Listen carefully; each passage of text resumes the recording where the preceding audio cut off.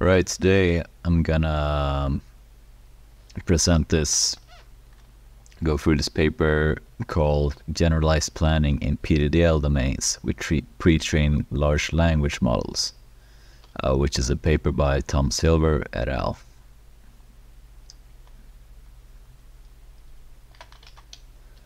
So just the overview of the presentation. I'm gonna go a bit in the motivation about this paper, the method they use, the experiments, and of course the discussion and conclusion. So the motivation behind this paper is to see if pre-trained large language models can be used for generalized planning. And the idea here is to use these large language models to generate programs that can solve domain-specific planning problems. So they don't want to use LLMs right away to solve planning problems. They want to use them in order to generate code, but because that's one thing they seem to be pretty good at. And how do they do this? So it's this is the pipeline they use. It's good to see like they have domain, they have they give the model domain and train task.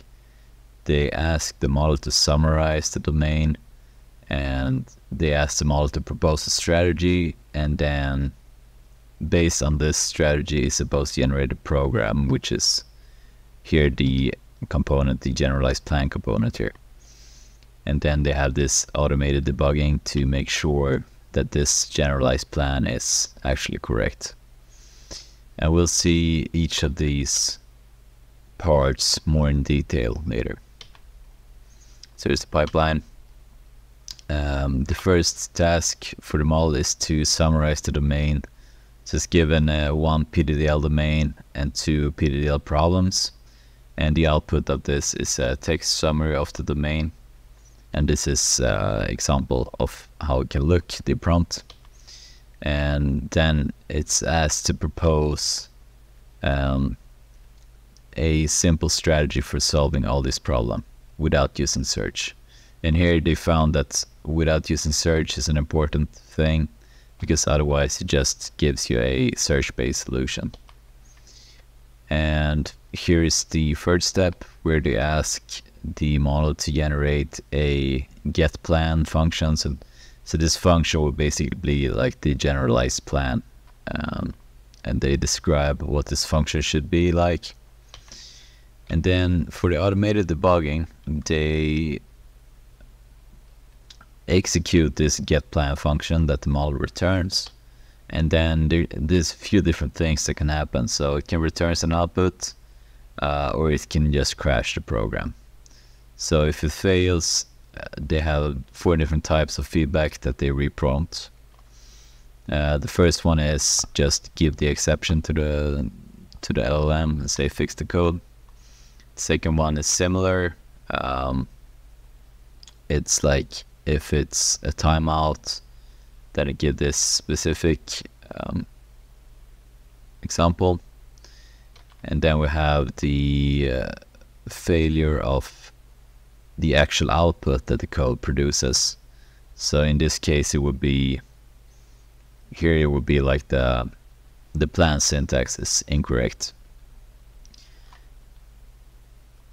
And then finally, they also check if the semantics of the plan is correct. And they use this using the separate tool called val, which is a tool that is used to generate to validate plans.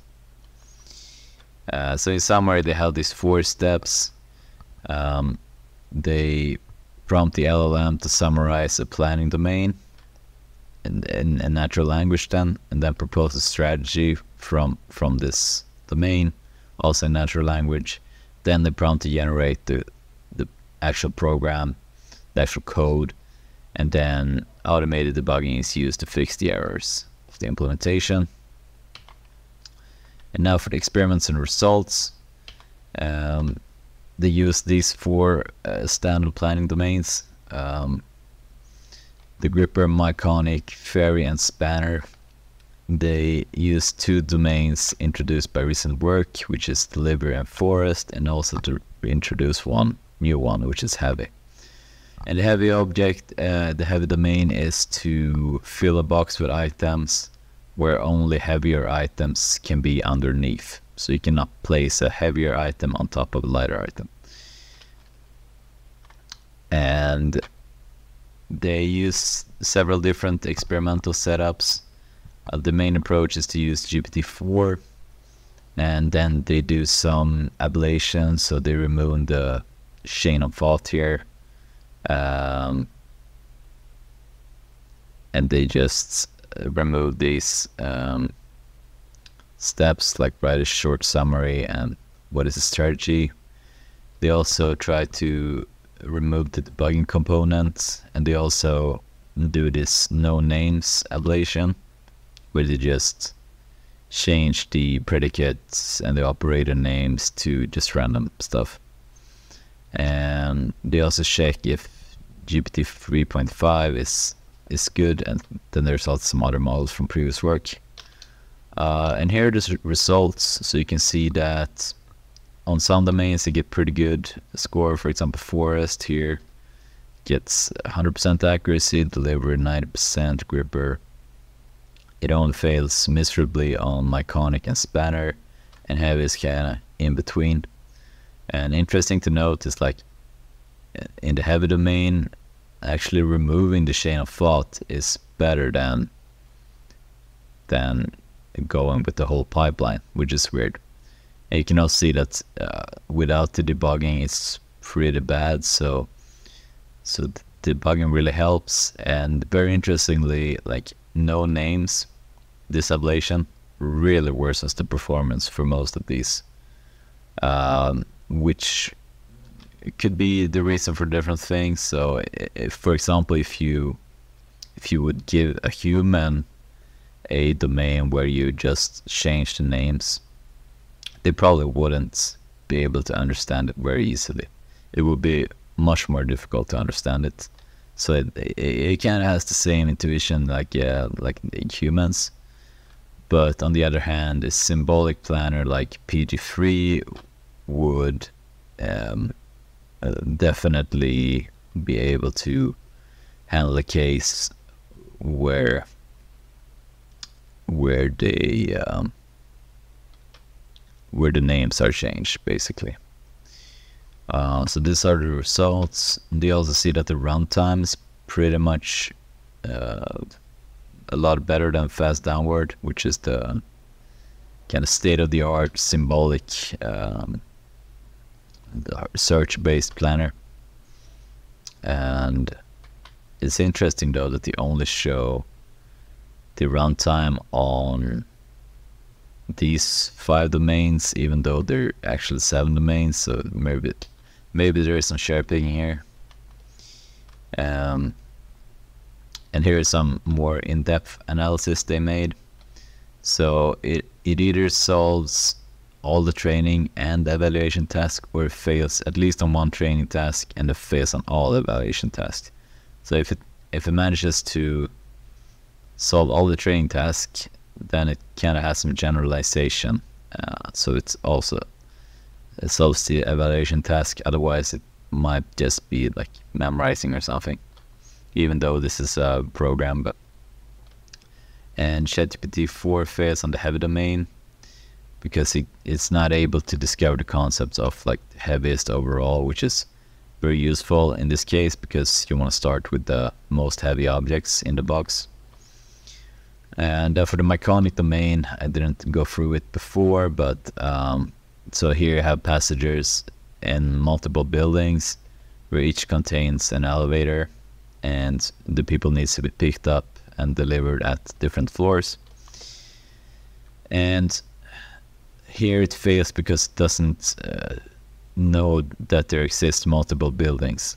And actually to do this, one would need to do some reasoning, because there's not explicitly multiple buildings defined in the domain, but it's more like if one floor is never above or below another floor, we know that these are from separate buildings.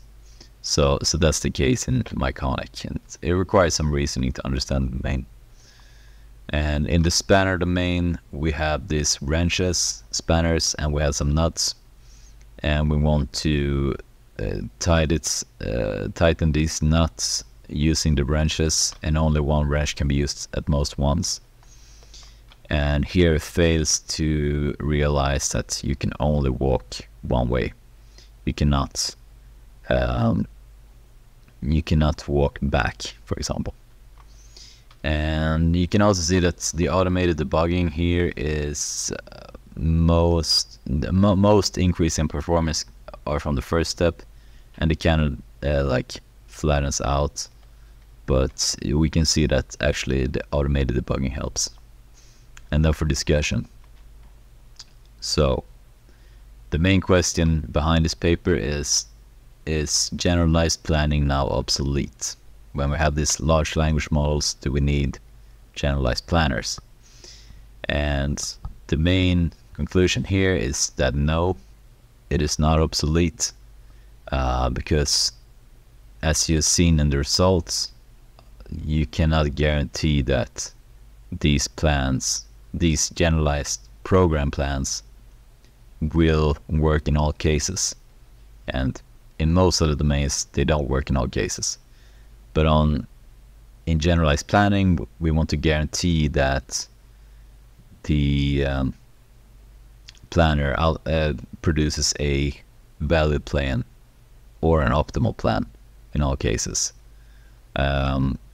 So planners also remain in domains where there's no simple program. For example, in these domains, we know that the domains have a simple generalized plan, but in all domains that is not the case, right?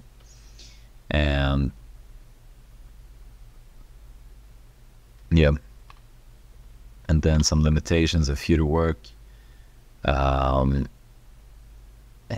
In all the domains test, as I mentioned before, in all the domains tested here, it is easy to handcraft a generalized plan. So what if we test on domains where it's not easy to handcraft generalized plans? Will it have the same performance? And also some domains might require more than 2 examples to really understand what kind of problems could exist in this domain. And some future work would be to detect if there is a simple program that exists for the domain. And I also had a comment from a colleague who said that it might be the case that these tested domains are so commonly used that there are generalized plans in the training data for the language model, and it just reuses those, which could be why it doesn't get, when the names are changed, why it gets so much worse performance is because it just retrieves a program that was already made previously, or somebody has created a program, and that's why it gets these good performance or worse performance when the names are changed. So I think that was it for this paper. If you have any comments, any questions, anything that I missed about this paper, you can post them in the comment section below. And also, if you want me to do some paper reviews, just comment down below, and hopefully I get through it. And yeah, thanks for watching.